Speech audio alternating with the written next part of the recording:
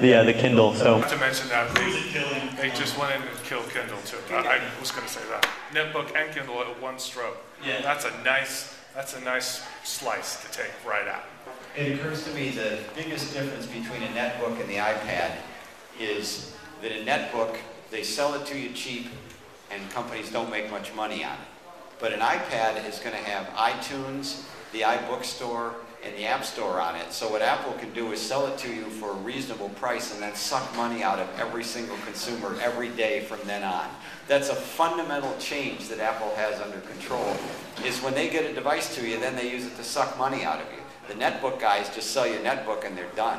And the data. So Apple, the app sales for Apple is actually basically a wash compared to their hardware sales. Like they make what, a couple $100 million or something like that off the app sales, and they make a lot of their money off the hardware. I kind of figure the iPad's going to be the same way. But they got three. Yeah, that's an acquisition. I'm an app developer and I run an app development company, and what I find is like one thing that we are not pointing out is that like it might change the web actually if it is popular among common people. Like if you look at the web right today, like for example my father is from India, he came here and there are a lot of newspapers from India, but he cannot browse because he has to move those mouse, and those who have taught others how to use the mouse, it is not easy.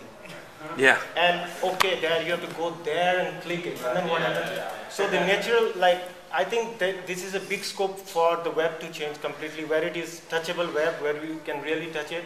Like, we have a lot of popular news apps, but again, like, look at this, right? As an app developer, maybe I don't like this as such, because why do you need a New York Times app? Think about it, right? You have a full-fledged browser, New York Times app, or any of the news apps, right? They are popular because like the content is fitted or at least formatted for this iPhone. Now, like you have a touchable web and you can actually open up Safari and browse the whole stuff, right? Unless we go to a new format where people can flip through, and that applies to books. But again, Apple I think has iBooks. So if some publisher wants an app, go to the apps and book section. Small publishers are trying to come up with more apps because they don't want to go through a publisher because they have to pay a cut of it. But now they pay Apple 30%, but they sell directly. And if it's a popular app, it will be a hit. But now, like those guys will not come to me for developing their own ebook, but they'll directly, and good that Apple has this, it supports the EPUB format. So it's much more easier for them, which is good. But I think like, other than that, like, is it not a glorified, it's basically a very user-friendly tablet PC, right, now? So, but gaming will change a lot, I'm thinking.